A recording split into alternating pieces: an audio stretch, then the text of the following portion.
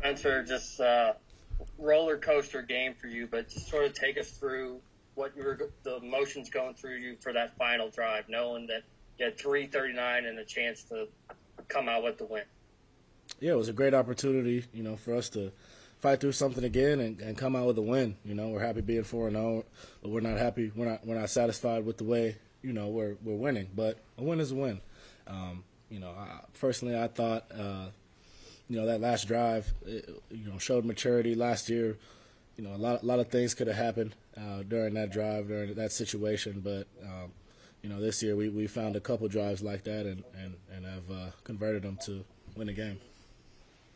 You said things have to get better. Is it frustrating that you're still having these little mistakes here and there that isn't allowing you guys to be all on the same page?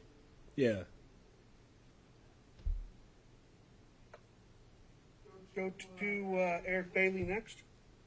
Spencer, congratulations. I wanted to ask you about Gabe's final field goal. Just how important was it setting him up in the middle of the field? And also, at what point did you say, okay, we got the distance now, let's just get him closer? Yeah, Gabe played a great game. He always comes through for us. We trust him a lot, and, we set him up to kick the winner, and that's what he did. We're all confident in him, and he's a great kicker. I wanted to ask you about Michael Woods also, just his performance and what he was able to do tonight. Yeah, he played a great game along with other guys as well. He played a great game. I thought Eric Gray played a great game. He had a few guys that played very well, other than a slight few mistakes. But, those can be fixed. Last question. Just want to ask you, how important is it just to ignore the noise in the stadium when things may not be going well and just focus on doing your job and going playing football?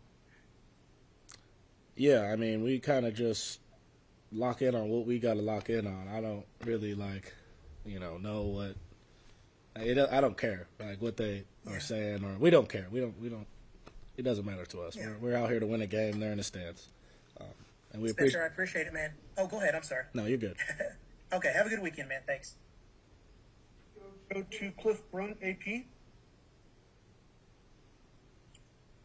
Yeah, I was just going to follow up on that a little bit, but you kind of answered it. Just you say it doesn't affect you, but do you hear it? Do you have to block it out? Or, are you just locked in? We all heard it. How do you deal with that in the moment? You just got to deal with it. I really don't know why they were doing it, but, Go to Parker Thune. Yeah, Spencer, inevitably there's going to be a lot of talk this week, despite the fact that you guys are 4-0, that, this team isn't beating teams the way that they should. But what does it say about this team and their resilience that you guys were able to stop their offense for most the entire game on the defensive side and then come up with a game-winning drive there when you guys needed it? Yeah, I think it shows a lot of our just character in a game like that. We've had a couple tough games going back and forth with these teams, and it's great. It's a blessing to play with a great defense who's going to get you the ball back. And, we need to, of course, convert these drives more, especially in the red zone. We're very close. It'll come together, but I think these situations are, going to help us in the long run, which is positive. It might not seem positive right now, but it'll help us in the long run. And, last year we were sitting 1-2, 2-2. Now we're 4-0. We're going to keep rolling. We're going to keep trying to win games no matter what we have to do. Go to Chandler Engelbrecht. Hey, Spencer, we kind of want to follow up on what Parker just asked. Obviously, this was a battle all night between you and that Mountaineer defense. What was West Virginia doing to make this matchup so competitive when both of those units were on the field? Yeah, their D-line was a solid group. They were flying around, doing a lot of twists, a lot of stunts, and, for a majority of the night we handled it well. But, that's something we wanted to, kind of be better against. But, it happens sometimes. They threw a couple of new looks against us, and we just gotta go against them and convert them. When you and obviously Lincoln Riley would meet on the sidelines, and it looked like it multiple times he kind of got the entire offense around him. What was the message there, and how did that help you guys improve as the game went on? The message was just to trust it. We were right there. We were just shooting ourselves in the foot. on the interception, the turnover, we had a communication error. We were supposed to run a post on the outside. Instead, we ran a curl. Therefore, that let the corner, drop off and make a play. We just small little things like that. Things that may not catch your guys' eye, but things we need to work on. Thanks, man.